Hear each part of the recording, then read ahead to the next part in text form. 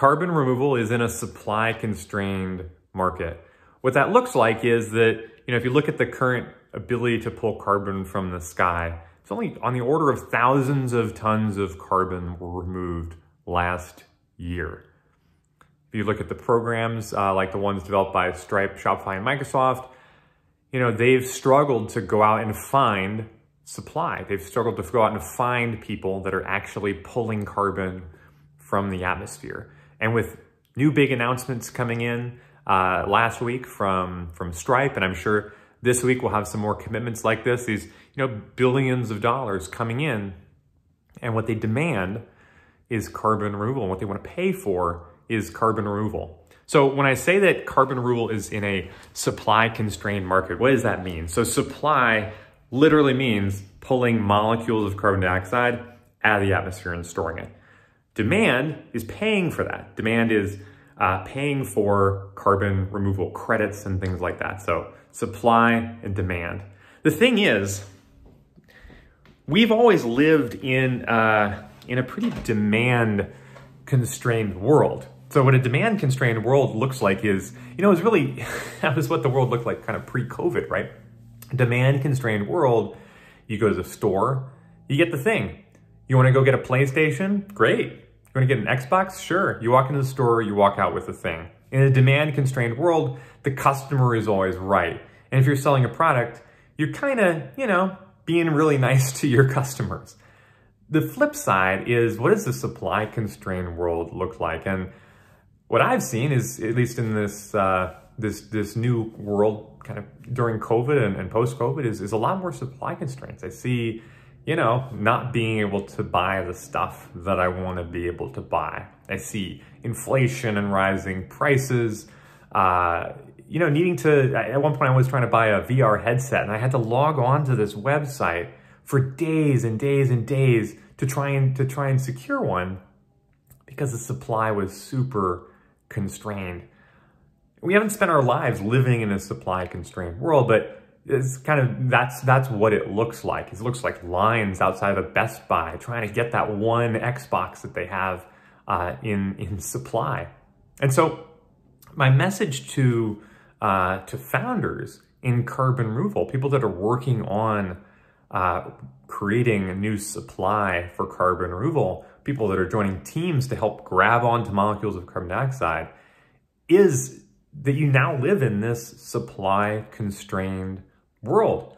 It means that when you're going to a customer, when you're going to an investor, when you're going to somebody that's buying what you're selling, you have the advantage.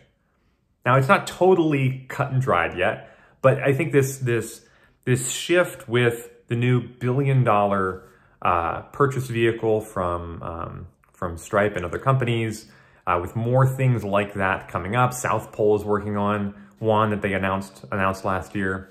It's going to increasingly be that you're the one that's picking who your customer is. You're the one deciding what terms you want and how you want to interact with the line of customers that's forming outside the door of your shop. So I'm not sure how long this is gonna last, but I think it's important for founders to take advantage of it while they can. Carbon removal is a supply-constrained market. For the next maybe 5 or so years, long-term, clearly there's a massive need for more demand for carbon removal. So if you think about gigaton scale carbon removal, sure, there's still a demand problem. If you had a gigaton of carbon that you had removed, or if you had, big amounts of carbon that you had removed, the reality is you wouldn't be able to sell it. But that's kind of a longer term problem. Whereas in the short term, there's billions of dollars that are lined up to buy carbon.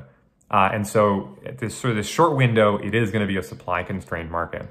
And just kind of keep your eye on it longer term, because it's, who knows, maybe it will switch back to being a demand market if policies change and the government just says, hey, we need to pull gigatons of carbon dioxide from the atmosphere and we've got the money to do that. Maybe it switches back to being a defined, a demand controlled market where they get to set the rules. But for now, you know, these long RFPs and things like that, in a supply constrained world, you kind of get to be in control of some of that. You get to say, you know what, long RFP, I'm just going to go sell to somebody else. So I encourage founders to start thinking about that, thinking about that you really do have a lot of, you have an advantage right now. And again, not sure how long this will last, but it's extremely clear now that carbon removal right now is a supply constrained market.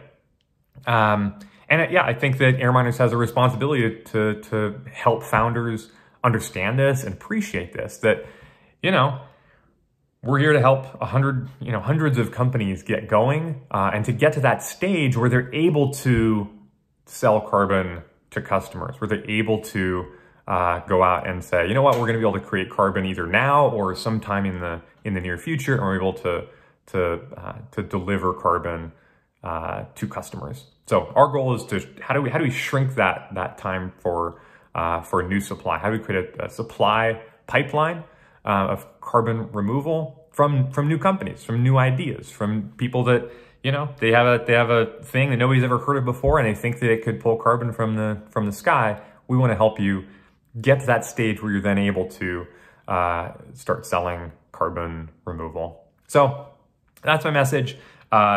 You know, I think that it's important as we have a responsibility to help teams shorten that path and to understand that right now we're in a supply constrained market. We're starting a new batch of Launchpad in 2-ish weeks and interviewed 50 teams. Jason and Adina met with all these teams, and it's just really incredible stuff that's coming in the pipeline, and looking forward to working hands-on with all those teams and encouraging them to see this supply opportunity as one for their company. So carbon removal is currently a supply constrained market. Take advantage of it while you can. Enjoy having customers lining up outside your door. It may not always be the case, but for now, make use of it on the path to gigaton scale carbon removal.